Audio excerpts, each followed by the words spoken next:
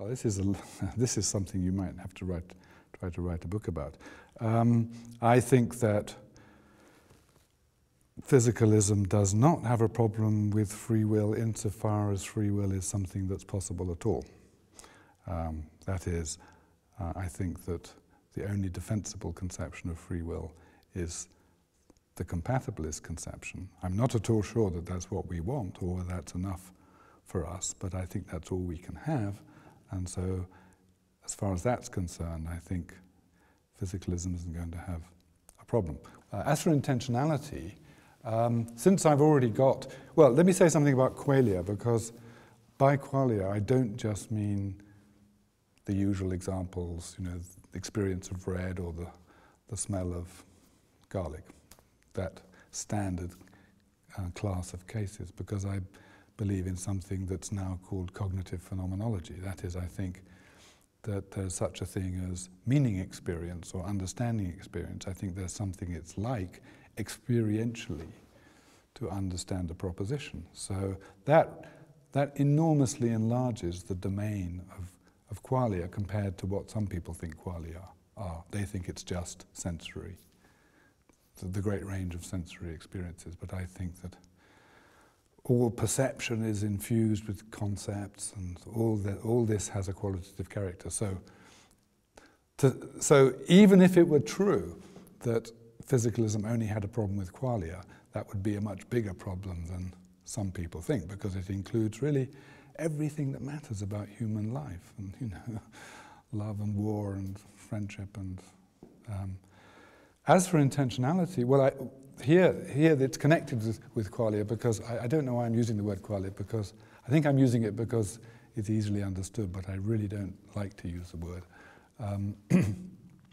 I do think that intentionality is a matter of things being about or of other things, and I do think that there is no intentionality without consciousness or without experience.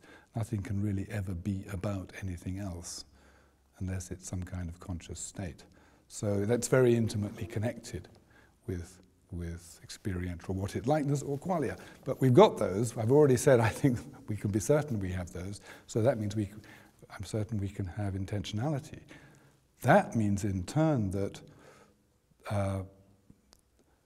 the real physicalists like me can have it. But most of the people who call themselves physicalists today, as I said before, are the ones who don't really believe in consciousness or qualia at all anyway. So they can't have intentionality either. So final answer to your question is, they do have a problem with intentionality, and it's closely connected to the problem they have with qualia. As for ethics, well,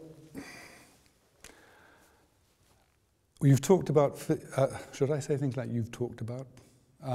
Like I say, we've talked about physicalism, but I'm inclined to extend that to include naturalism. Most people who define themselves as naturalists define themselves as physicalists. And I am some sort of naive moral realist about certain ethical principles. I think they're just true. But I think they're no worse off than mathematical truths, and they're just true, and they're clearly not dependent on physical facts. So I suppose I might classify as anti-naturalist when it comes to certain very fundamental ethical truths. And really, they're pretty basic, the kinds of things I have, like, you know, knowingly and intentionally and with full understanding causing intense suffering is just not is morally bad. I mean, let's take a really simple example.